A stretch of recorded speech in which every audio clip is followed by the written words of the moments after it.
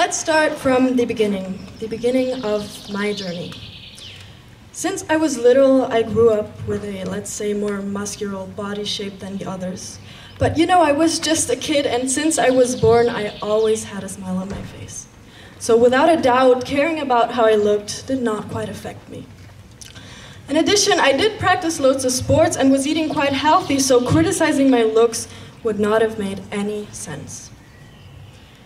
Unfortunately, puberty hit, and my smile vanished until it completely disappeared.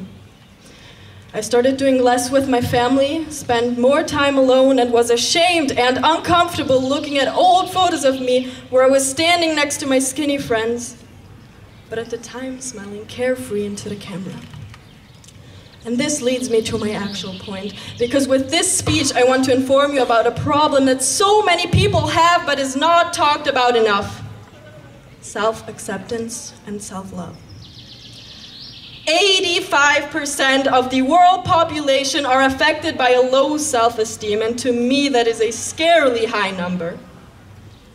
Recently, people started trying to spread body positivity on social media, which is an amazing improvement in a nowadays so judgmental media. But of course, this quickly got out of hand.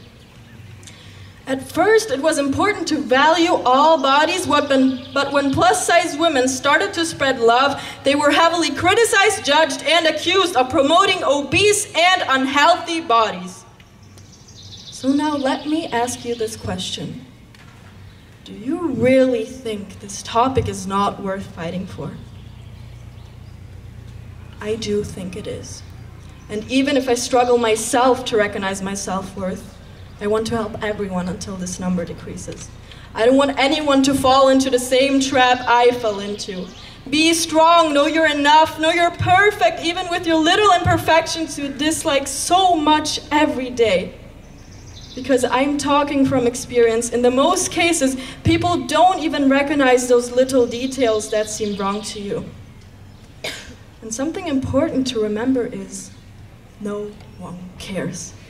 Literally, everyone is so focused on their own bodies and insecurities, and while you may be comparing yourself to others, there will always be someone who is jealous and comparing themselves to you.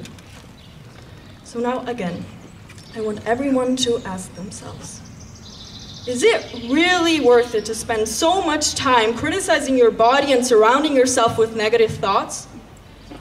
No, it is not. It is very difficult to love yourself and takes a lot of time, but at the end of the day, it is the basis of confidence and the best decision you can make to live an overall happier, thoughtless, and successful life. In conclusion, I want my story, a little secret of my life, to be a lesson to you. And please, be kind. Someone who might be struggling to accept their body is easily influenced by other people's judgments. Don't create other insecurities for them. Thank you.